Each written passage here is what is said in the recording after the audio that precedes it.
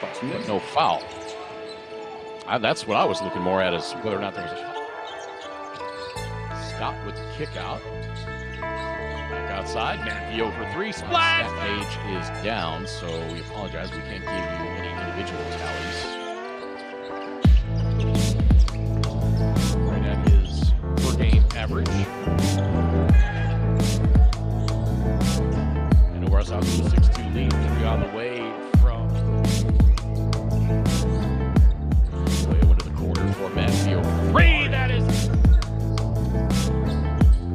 Oh, there again, we almost had a breakdown. Well, they're going to find it, though.